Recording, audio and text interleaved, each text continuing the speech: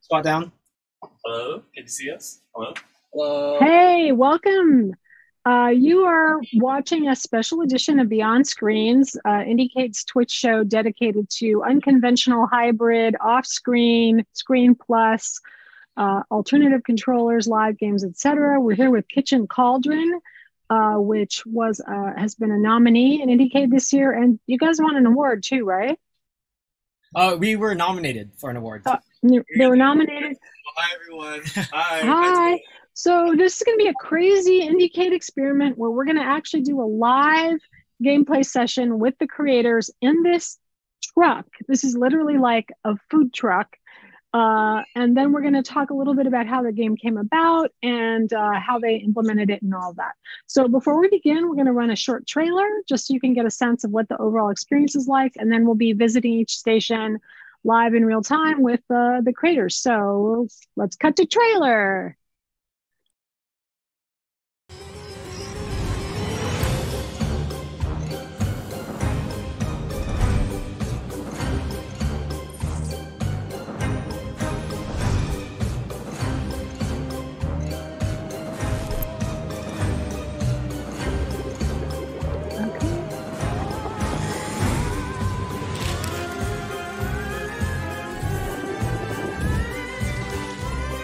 I have no idea when the trailer is going to end, but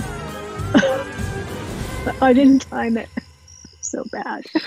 I'm like the worst Twitch host. Okay. Maybe Adam can tell us in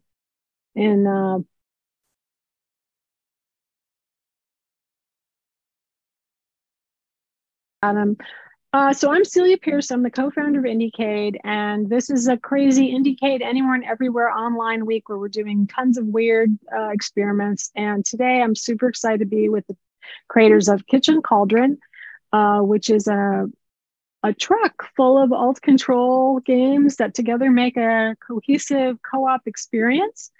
And what we're going to do is we're going to start by just having the team go through and show us each station a little bit and talk a little bit about the gameplay for each one. And then we'll have a conversation about how they pulled this crazy thing off. Sure. Wonderful. Thanks, Celia, for the introduction. My name is Justin. I acted as an instructor, executive producer kind of role, and mentor for this project.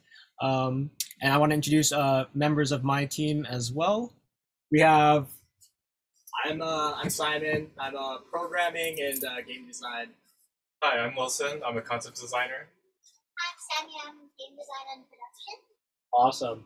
So what we want to do is let's go into the different stations. And Celia, feel free to point us wherever you think that the viewers would want to see. But we're here to give a behind-the-scenes kind of look into Kitchen Kauldron. Show some gameplay and ultimately some of the alternative controllers that went into it and the overall process of building a multiplayer co-op experience into an actual food truck-like experience. Okay, I can start with just talking in general. Give a little bit of context to everyone. So Kitchen Kauldron, it is a food truck. It is a questionable food truck business run by Wendy the Witch, who has very questionable business practices. And so, in order to recover her business, she sweeps up like 3 random bystanders. And in this case, it's us today, to try and be her sort of unwilling labor, so to speak. No, but there's 3 stations. Simon, if you can go ahead and maybe talk about or actually, Sammy, you can talk about the server station first because that's where it starts off from. In terms of the game. So what does the server do? Yeah, so the server is kind of like the heart of the trailer where like you can't really give out food, you can't really give out drinks to people without having the server take orders yourself as well as like get them out to customers. So the server game, we have this crystal ball. I don't know if you guys can see it. But this essentially acts as a mouse input Sorry, technical difficulties. Can we bring the camera down to the crystal ball so we can see that interface? It's so cool. Yeah, so we have this crystal ball input that essentially Too many mics. acts. Testing. Here, I'll take over this. Stand by, folks. Like I said, this is a crazy experiment. So with this crystal ball over here, just so you can point it towards downward.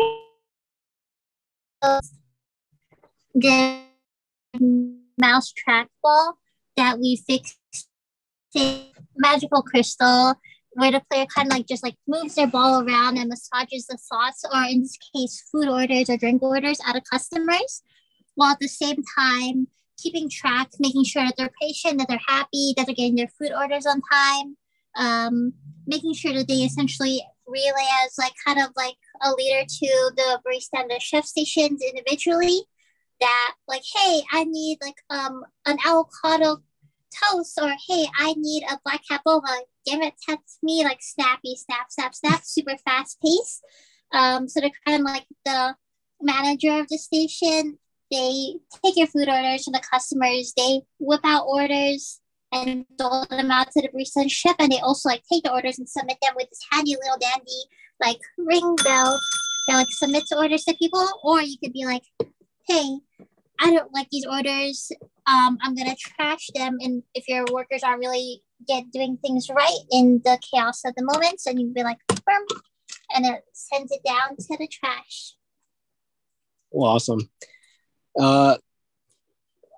Just a question here. So 2 questions here. One is that is the position that's taking the orders, and is it also the position that's giving the food to the customers? Yes, you would be interacting with the customers as the server. And you're saying that if the server doesn't like the quality of the food that the other players have produced, they can throw it out and have it done over? Yeah, no, it's more so we have a limitation for how much food and drinks that the server station can actually hold. So let's say that you're in the amount of the chaos and you're yelling orders left and right. Sometimes people make the wrong order, but we have limited slots. So if that gets filled up and time is running out, or you need to get to other customers fast, the server will then make that decision to essentially trash unwanted food orders. Like I said, in real life, it'll be food orders that got cold that are made by mistake or by accident, to make space for the correct ones and make sure that the business can keep running on a streamlined process. And all the orders are actually being yelled. In other words, you're not sending the orders via computer. You're actually yelling them to the other players. Yeah, that was one of the parts that we kind of wanted to do on purpose, because this is not just a virtual game, but it's a themed entertainment space. So we wanted to have a mixture of both physical and verbal elements that we perform in the real world, as well as the digital elements such as the actual gameplay themselves. Yeah. And actually, that's a good transition into the next station with Simon, who is in charge of our chef station today. And then we'll also be able to talk a little bit about mention the physical interaction that you have to have with players verbally. We wanted to really capture that essence of what does it feel like to be in a food truck service business. But at the same time, too, Simon will go about how those orders are communicated digitally. Yeah. So so the server needs to shout at the chef or the person who's making drinks. So the server needs to tell them what to make. But if we make the thing on the chef game or on the server game or on the drink making game, we actually do have to send that digitally back to the server. So you can't really cheat. You can't say oh, I made it, right? And then the server puts it in. Because if you didn't make it, you didn't make it, right? So that part is digital, but the first half of that is totally verbal. You need to have good communication skills. And that's about it. Yeah. As far as Right. Should I explain the chef? Yeah, absolutely. So let's say we got an order from the server station for a mermaid fish taco. So Sammy would say that verbally over to Simon, and Simon in this station. And then I would make the fish taco. But our screen is we're not playing that. But So basically, she's yelling it to you, you're making it, and then you're digitally sending it back to her. So it's almost like I get it. I was going to say it's almost like a game, but obviously it is a game. Okay, go on. But with the server, with with the chef station that Simon's at, for example, you'll see that there's actually a mix of different inputs. What's actually really important is with each sort of role we have in this truck is that they're all different sorts of engagement models. So, for example, with the Can you zoom in a little bit to the controllers there at the order station, just so we can, or at the chef station, you're saying, right? Yeah. Sure, so the chef. So you've got this book. What is this book? You want to explain the book a little bit? Yeah. So this is our recipe spell book.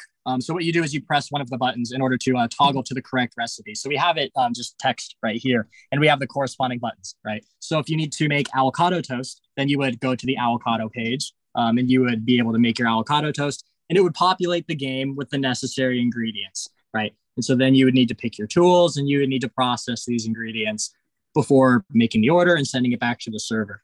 The way you process ingredients is the Elite Motion.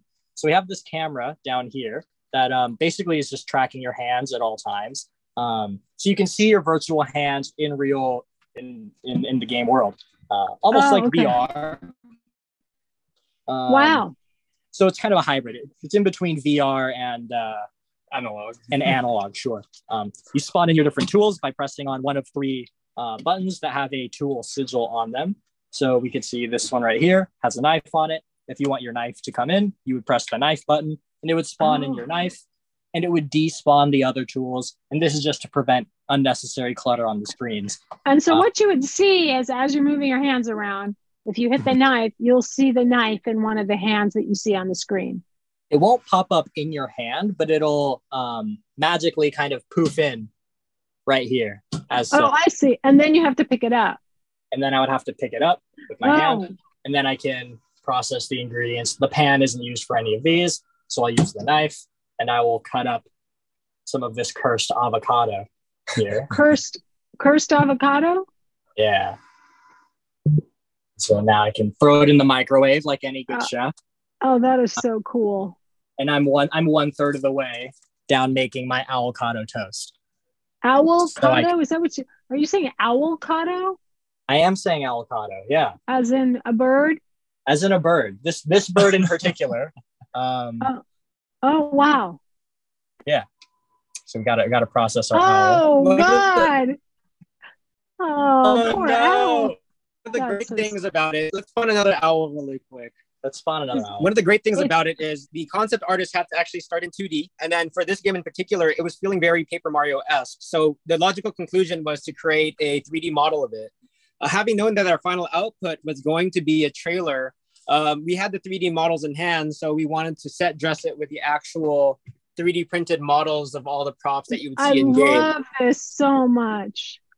So you can see the process, you can see the owl in its full form. You can also see it after it's processed here. And all of the different drinks, food, other items that you would see in game adorn the set decorations. That's just brilliant. I love that. Why don't more people do that? So easy. It's such a great idea. And it was a happy kind of happenstance. We knew that we were going to have to set decorate anyway, but going through the process logically, having with the 2D art that's created for here, for the menu, and then having to know that, by just pure game necessity that we needed to have it in 3D, lent its opportunity to have the 3D models ready for when we needed to actually decorate it physically. That's great. We treated the whole project as sort of like we're like a small indie team, and we're doing the entire production pipeline. So we did all of the art assets like in a way that's like sort of easy to replicate in different forms. For example, like obviously doing the 2D art for the food ingredients, but also doing the 3D so they function in game, and then also make them in physicality. So there's a lot of assets where we did it 2D like flat digitally, and then did it in 3D digitally, and then transformed it into reality. Yeah. And actually here we can see the communication mechanic that happens verbally in real time. So Sam over here is going to go ahead, and we have a customer waiting. Yeah, unfortunately, like we didn't pay attention. We're kind of like slacking a little, so we're gonna miss this little old lady. We're also about to miss this older man. So, but you can kind of see with this server game, we're kind of like massaging out the slots, looking for the right spot, like just the right spot. Like where are there hostel. They all call it sleep. So we ring the bell, ring ding. We got some money, and we serve the customer. They're happy, and with that, we're gonna like just keep doing that loop. Oh, that's great. So you take the order, you yell it over there, the chef makes it, sends it back. Simon, where's the handmade crepe? Why are you slacking?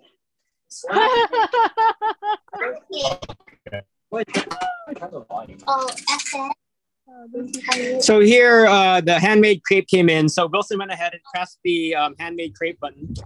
Let's get some gameplay audio as well, so we can hear the great sound effects and audio design that you all had. It bugged out. Oh, here we go. We're back. So now we add the layer of music onto it after explaining some of the controllers. So handmade crepe was go ahead and was selected. So Wilson was able to press the button and then try his attempt at making the handmade crepe. After each session, the screen doors come down on each station, and then we go from land to land, exploring different areas and different kinds of customers that we have to explore. A cutscene happens on the main screen up front here, where our lovely host, Wendy the Witch, is able to talk to us about the next kind of destination that we have on the lineup for today's route.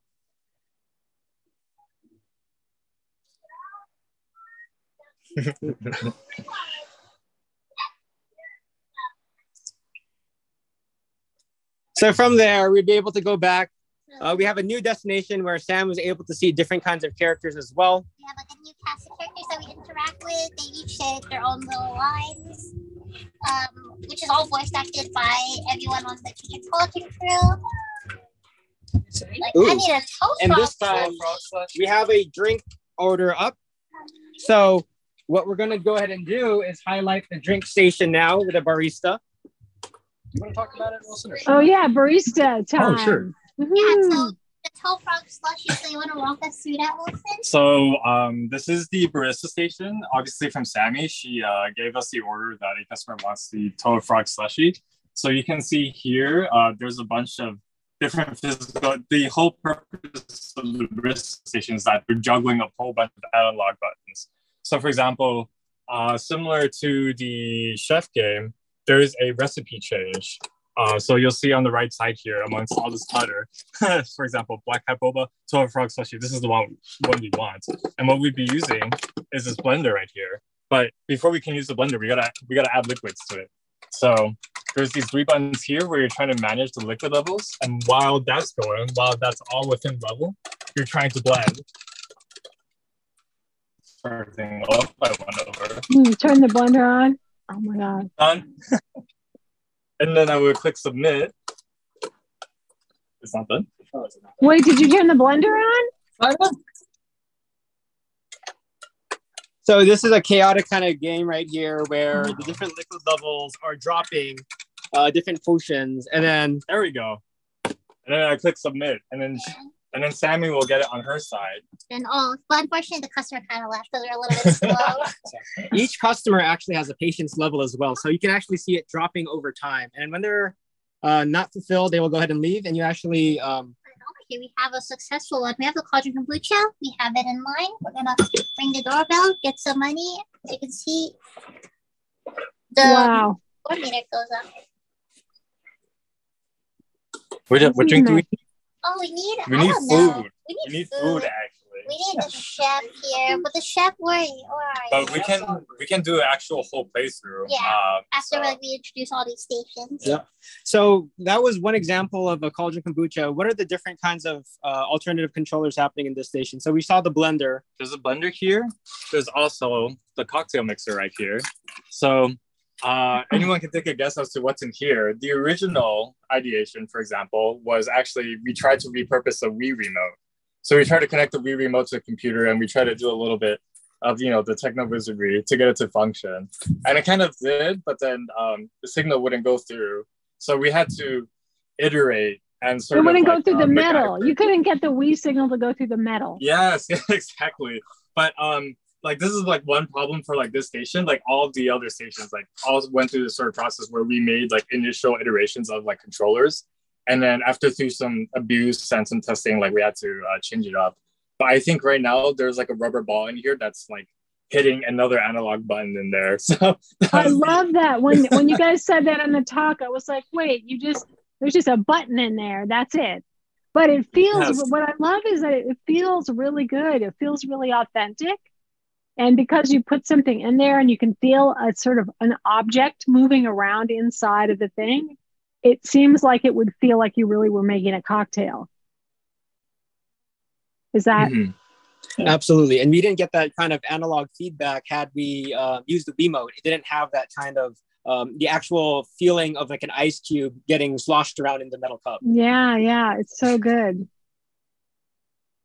Right. Wonderful. So let's go ahead and see, talk about the last station that we have here. We have the blender, we have the shaker. What's the thing in the middle right here? This right here, this is a stirrer.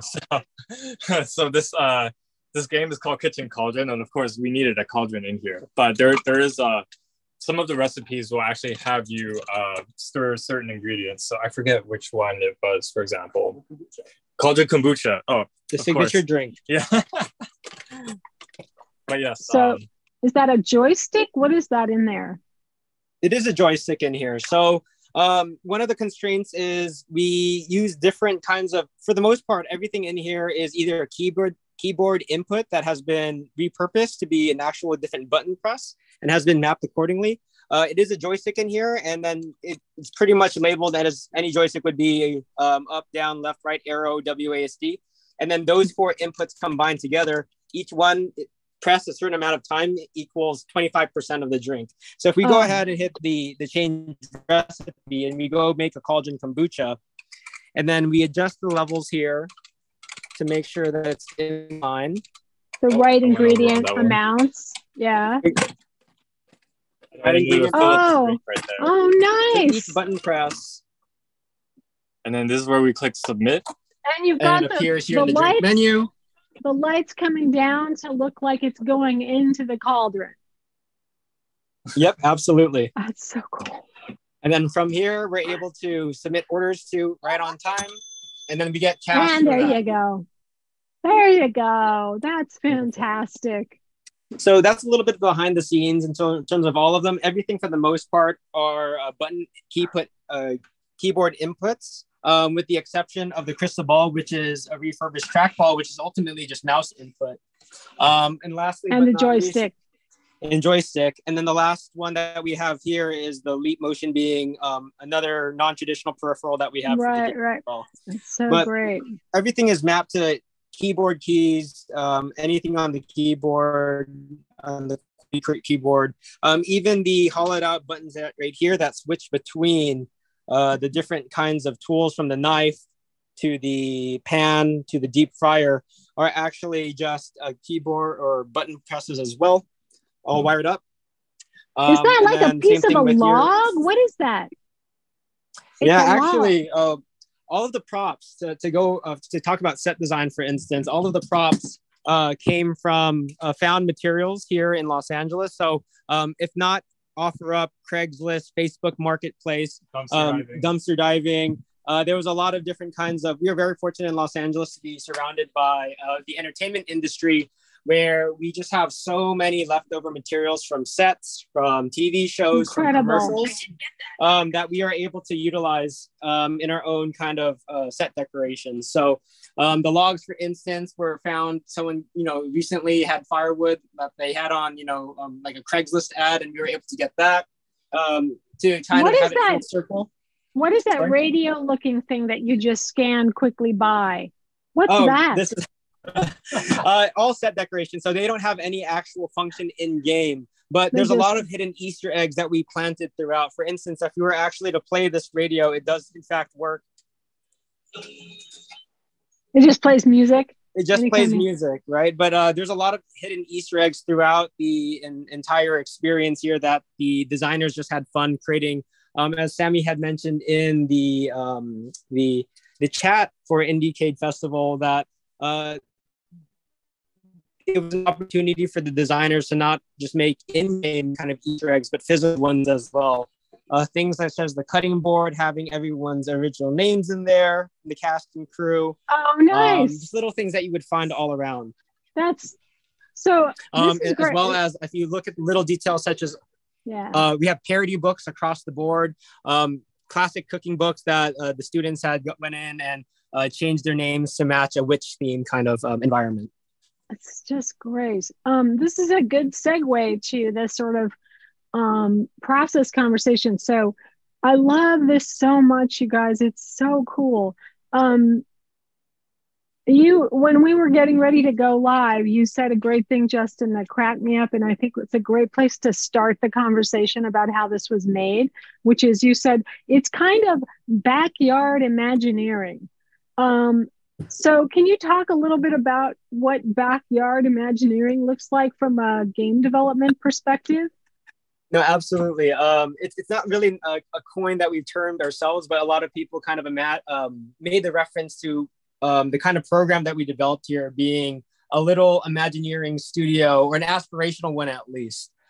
So it's very rare that in our industry that we'll have like a concept designer or a game designer step out of their field or their lane to actually make the props physically, to set, decorate themselves, to come in, voice act, in addition to all of the things that they are that's required of their specific task or role. So when people lightly refer to us as backyard engineers, that's kind of our colloquial take on saying, we're not a we don't have the budget or the manpower or the necessarily expertise that a traditional creative studio or R&D arm that would have, like Imagineering or Universal Creative would have, but we are able to kind of make do with what little resources we have. And in my experience dealing with a lot of creatives, that a lot of amazing things happen when you're given creative constraints. Very often you give a creative a blank piece of paper, and honestly, even myself, it's like a deer in the headlights. You don't know what exactly to make. But then when we were given the task of creating something like, hey, your constraint is multiplayer co-op. We have this decrepit looking trailer. What can you do given these kinds of variables? What can you imagine within it? So here's a question for you for a starting point, because you said this in your talk the other day, that it started out with the trailer. Who came to you and said, I have a trailer and I want you to make a co-op game in it? Like, who's the client in that scenario? The funny thing is, it was another thing that happened just by happenstance and necessity. My co-partner in this, Fernando, and I, we were talking about like what this experience could be. And we were very fortunate to be housed in the Art Center campus. But at the same time too, there are very limited resources when fighting for classroom space, for instance.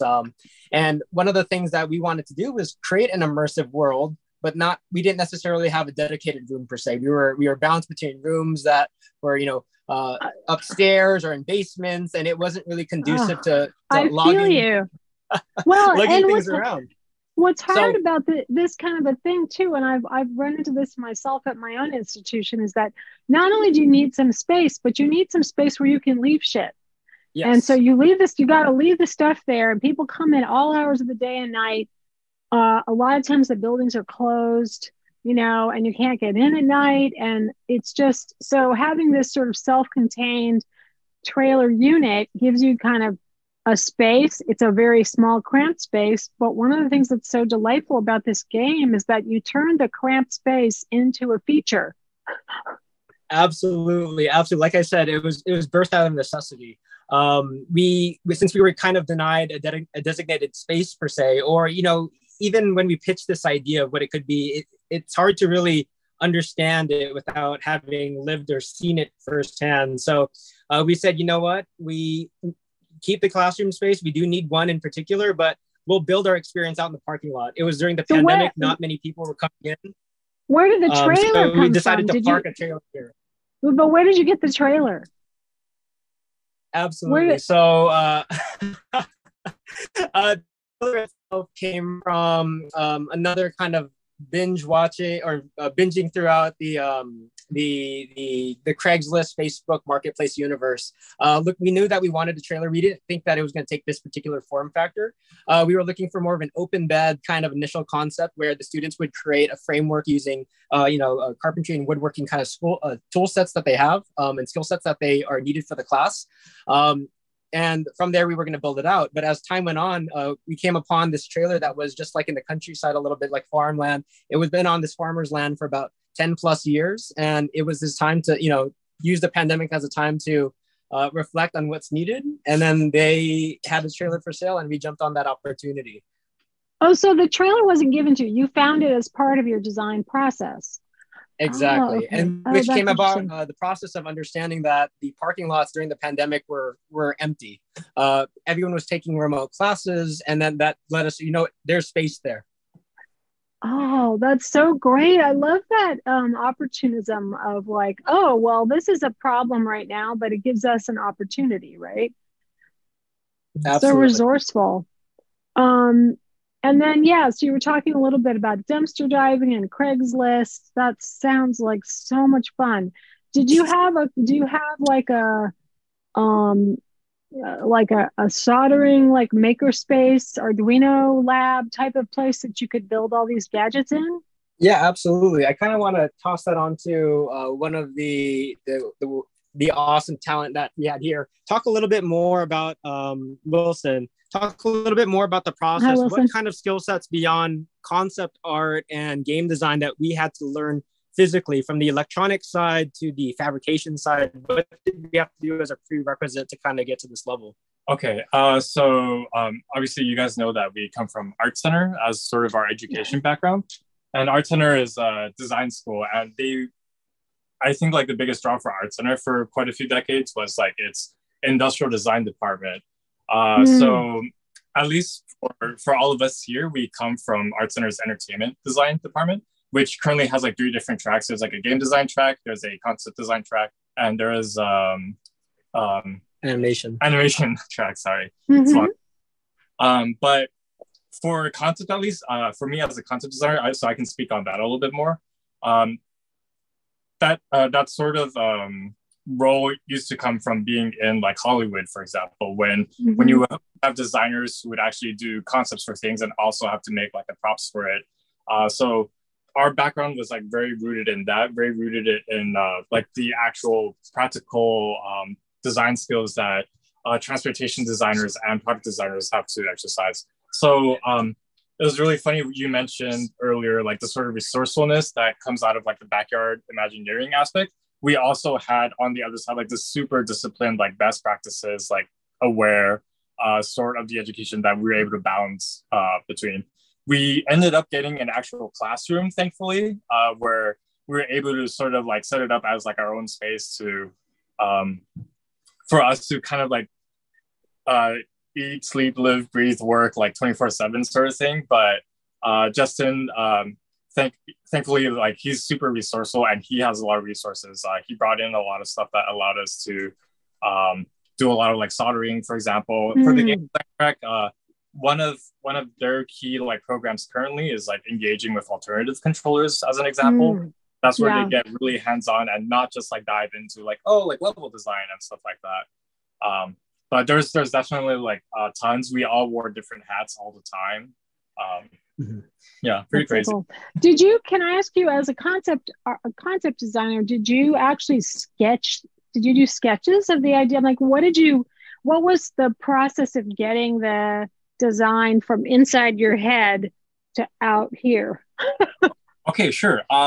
So at least for us, so there were 4 concept designers, and each of us was like slightly different, of course, like ours all being, but let's see, how do I put this? We kind of had to settle on things like democratically. So for example, we all had different ideas from the beginning of like a visual style, also different. This wasn't always like a witch themed truck. Before there was like a sci-fi theme. There used to be like a zombie apocalypse theme.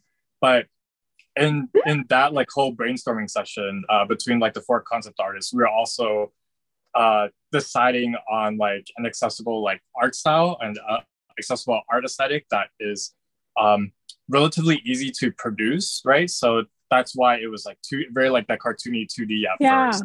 Sure. We had no intention at all of doing any 3D, but then because one of the game designers, like one of their games ended up working best in a 3D space, we ended up like shifting some design to try and fit that. So there's a lot of problem solving for that too, because when you do a 3D model, right, it doesn't look like the 2D style. So we had to like figure out like, oh, how do we add like black outlines to all the characters? How do we give it like a toon shader sort of thing? Like like a cell shading. Yeah. That's great. But yeah, we did all the art. So for example, like the backgrounds right now that you see on the screens, like even this like shutter, it's like a Photoshop, it's a Photoshop painted file. There's different layers and stuff like that. It also really helped too, because when we worked in, I hate to like shove in like Adobe as like it's product placement for them, but then it is a professional working tool. So for example, there's like different like layers. So for example, file integration with the game itself is really easy whenever we set like scene transitions and stuff like that. These are all things we had to like sort of like work together to figure out. Because then for concept designers, we usually just do 2D art. We don't know how stuff is directly integrated into a game. So for all 7 of us, this was really like diving into everything production wise, like what really needs have to be met to get these things like functional as a product. I feel like there's a really interesting backstory here, which is that you guys made this really intense co-op game by cooperating with each other very intensely. So there's something about the process that's reflected, I think, in the experience that's really interesting. The other thing I wanted to add was that, you know, as you were showing it, I was going, wow, this art. I mean, when you're talking about people having these high level skills that they've developed in this art school, I mean, the art looks spectacular. And for you know, I know we've had a lot of IndieCades have a lot of these hacking games and alt controller games. And I have to say, this is among the best looking art I've seen in an alt controller game at IndieCade, because of the fact that there's artists, right? That people who can actually make pretty things, that's what you're trained to do. And so it even though it's funky and cool, it's also really beautiful. And you can see that level of professional execution across all these different domains that you worked in. Really nice. Super appreciative of that. Thank you.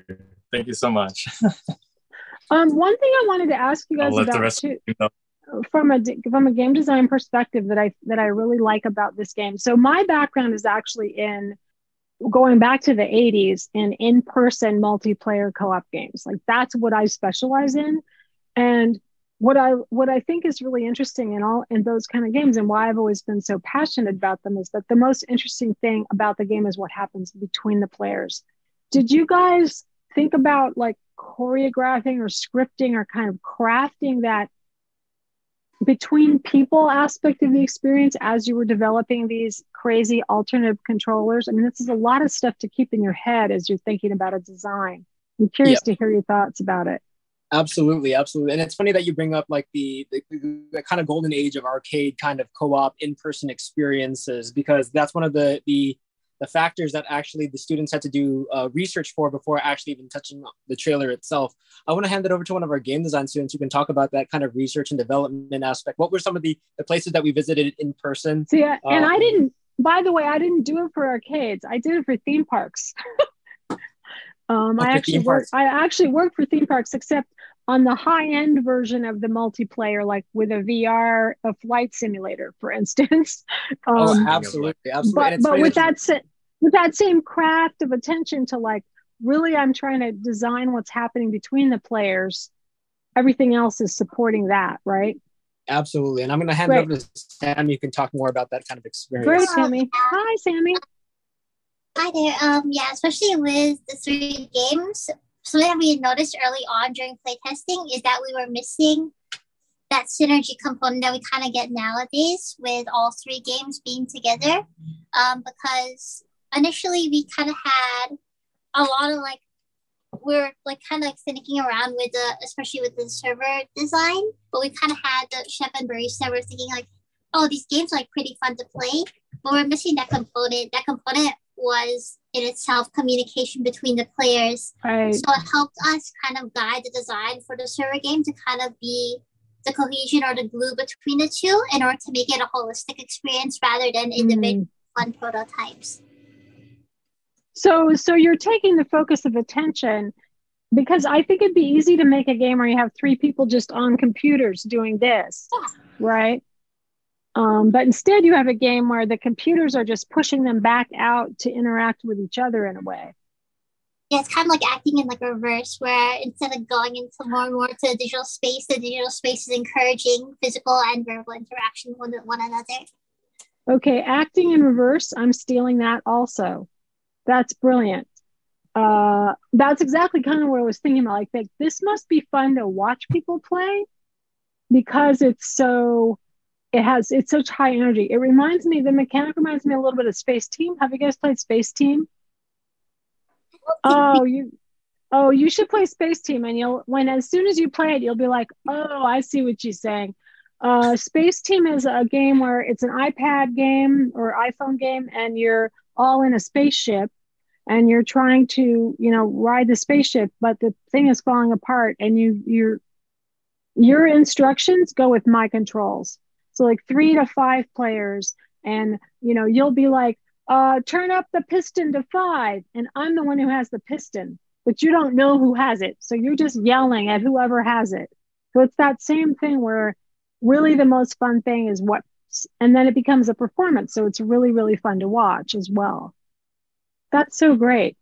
And then some other designs, things that we took into account were actually, I think Wilson or Simon mentioned it a little bit earlier, but with each game, there's a high replayability with this experience because each one caters to, like, for example, the server, it kind of caters to people who are more managerial, kind of like the leaders of the group. And then we have the chef station where you have to be like pretty pinpoint focus with accuracy in order to get your recipes done to the best quality. And you have the barista station, which is a little bit more user friendly because like a bunch of like analog buttons. You just have like a lot of fun pushing stuff. And because we have 3 different stations with 3 different audiences that it appeals to, it becomes an experience that can be played 3 different ways, as well as if you're going especially with families. Usually bring your little kids, or you have old people who don't necessarily know how to play games, so you can offer them their server I love that. And then have the people who are a little bit more used to the AR, VR, interacting with physical spaces onto the chef station. Yeah, and I mean, I love that you mentioned families because my first thought was, and it's because it's a cooking simulator. It also has really broad appeal across gender and age and everything else. It's that cooking mama audience, but in a backyard Imagineering situation. We have to wrap up soon, but I'd love to end by just asking you guys, what are you going to do next with this thing? Are you going to try to sell it or commercialize it or take it around and get people to play it around the city, or like, what's the plan here? I'd love to see this reach a bigger audience. Yeah, absolutely. Let's pick the brain of Simon. He was one of our lead programmers for this, and has been with the project even after the class had ended, and has been doing this on his own time. So we'd love to get his thoughts. So after this, I think we're going to, for one, clean the interior. And for 2, I think we're going to end up rebuilding a good chunk of it, and we're going to actually, I think, submit it to GDC. So you can imagine how difficult it might be to take this any sort of distance. Things would fall over, things would break, probably. So I think we're going to rebuild an actual walled kitchen space that is more portable, that we can take down and hopefully showcase at GDC. I'm going to make some introductions for you guys. There's a couple of things you should know. One of them is the escape room industry is the fastest growing, before the pandemic, was by far the fastest growing sector of the game industry. It literally went from 0 to like thousands all over the country. So and now that the pandemic is waning, it's coming back in force. So you guys should check out Room Escape Artist, and they have just had their escape room convention here a couple months ago in September. It was one of the best conferences I've been to. They actually run a show. They have one of the Beyond Screen shows, or they have had up until now. And I think that connecting with them and letting them know about this, because they can write a review. I loved hearing you talk about making it more robust. I used to work on a lot of museum exhibits, and you have to make things kid-proof. It's hard, but you really have to make it so that a 2-year-old can just bash at it with their fist for a half an hour and it will last through that. So that's really smart to think about making it more robust. Are you guys thinking about spinning off a studio? I mean, I feel like the Backyard Imagineers almost wants to be its own entity. It's one of those things. It could be, but who knows? Maybe. We'll think about it. Simon's this is a great. And then the third thing I was going to mention is you should submit to IAPA, which is the theme park convention. It's actually happening like next week in Orlando, but you should at least give a talk or go present. If you had some funding, you could even go. I mean, it'd be really hard to take it to Orlando. I suppose if it was in LA or Anaheim or something, which it does cycle through. But I feel like this really has legs from a commercial standpoint. Getting it from point A to point B obviously takes a lot of effort, but this is one of the things about IndieCade that I love, which is, first of all, if you take this to GDC, it's going to have a lot of people see it, but they're going to be a niche audience, right? It's going to be mainstream game companies. The great thing about IndieCade is like, this is all online. People can see it. We're streaming to the general public at this point. This will go into a YouTube archive. Lots and lots of people will be able to see it.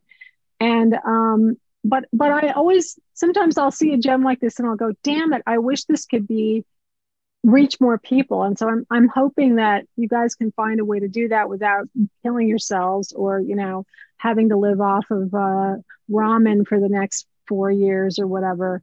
But it's really fantastic. And I'm so excited that we were able to do this, because this was the first thing I said when they asked me to do a show for this. I'm like, well, I want to do a live show in the actual truck. And, I don't know if we can do it. It's going to be really hard. And then as soon as Parker told me, oh yeah, we're going to do a live show in the truck, I'm like, yes, it's fantastic. And when I come to LA, I'm going to hit you guys up to give me a walkthrough. Absolutely. We're going to close pretty soon. Do you have any parting comments or thoughts that we didn't cover? Yeah, absolutely. I can add on to what Simon was saying earlier too. So for all of us, like when we were doing this project, we were all students, and a lot of us have graduated already. Like Justin might have mentioned earlier, we're all sort of embarking on different life paths. So collectively, it's been really hard to keep like pulling this together. And to begin with, we didn't have any intent on actually like capitalizing on it in any sort of way. This was definitely like a pure us experimenting, like being really passionate and just really trying to problem solve like everything we can. So to that end, like we got a lot out of it. We definitely like want to like keep like submitting it and like keep giving it like viewership or giving it like exposure. Like what you said, like really appreciate what you're saying about that. But for me personally too, like I'd be really cool if it ends up like as like some urban legend, like like a few years down the line, like it's just like randomly in the hills, like in the back of Pasadena. It's like, oh, like what is this like weird truck back here? Something like that would be super cool. Like we joked about making like some sort of like sequels, like like 10 years down the line, but that is like super open. It's funny because a couple of years ago, right before the pandemic, there was going to be No Proscenium was going to have their annual conference in Pasadena, right by, like walking distance basically from you guys. And I organized an alt control party that was going to be like an after party for it was an IndieCade No Proscenium collaboration, and actually Shing, who was also in the festival, was part of it, and a bunch of other. I don't know if you ever saw Claxo Radio Hour, the interactive vintage radio that was in IndieCade a few years ago, and I curated like a half a dozen different pieces from that. Keeping my fingers crossed, maybe next, because I think they just had it. I think maybe next year we could get you to park your truck in front of a restaurant and be part of a No Proscenium all control showcase. Okay. we're gonna make that happen. All right. Yeah, well, Simon Wilson had great thoughts about the future of this. We're open to whether that's IAPA, GDC, No Proscenium, or whoever has a home for this. I think that the group is open. Yeah, we should have a follow-up call. I know a guy who knows a guy. You know what I'm saying? So we'll figure it out. All right, you guys are so fantastic. I love your energy. This it really is a remarkable accomplishment. Congratulations for getting it into IndieCade. I love the kind of, again, the backyard imagineering, the hacker spirit, but combined with the high level of skills. I mean, Art Center has a reputation for, producing people who really know their craft, and it really shows in this amazing project. So thank you guys all for coming. I'm going to start rattling through my announcements. I have a whole pile of announcements here that I'm supposed to make, which of course I can't find my note here. Okay, IndieCade is going on. IndieCade Anywhere and Everywhere is going on right now, this week through Friday. And here are some things you can check out that are coming up. Tonight at 7 p.m. Pacific, Sean Bouchard is going to be streaming a bunch of IndieCade finalists here on the IndieCade Twitch channel.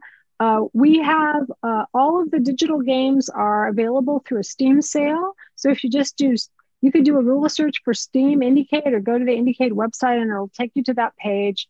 Not only are all the finalists in there, but also a bunch of alumni games and games that have been in prior IndieCade. So it's kind of a treasure trove of indie gems that if you're into indie games at all, you should just go there and spend all your money because it's amazing.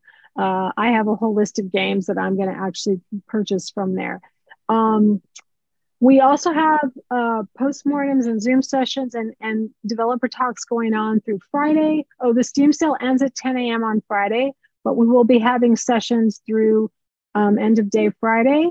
And the other thing I wanted to announce is we have another event coming up in about a month. The first weekend of December, the 3rd and 4th, it's going to be the Playable Theatre. And you guys should come to this, actually. The Playable Theatre IndieCade online symposium, which is focused on performative, interactive theater work. So I think that definitely has an intersection with this experience, and is something that I think a lot of people that are in the sort of off-screen or extra screen space will want to check out. So I think that's it for today. I'm Celia Pearce. I'm here with the Kitchen Kauldron team, an IndieCade nominee from 2022, and you guys are amazing. Thank you so much for joining us. And it's a delight to talk to you and see this masterpiece work in action. Thank you. Thank you, everyone. Thank you, everyone. Thank you.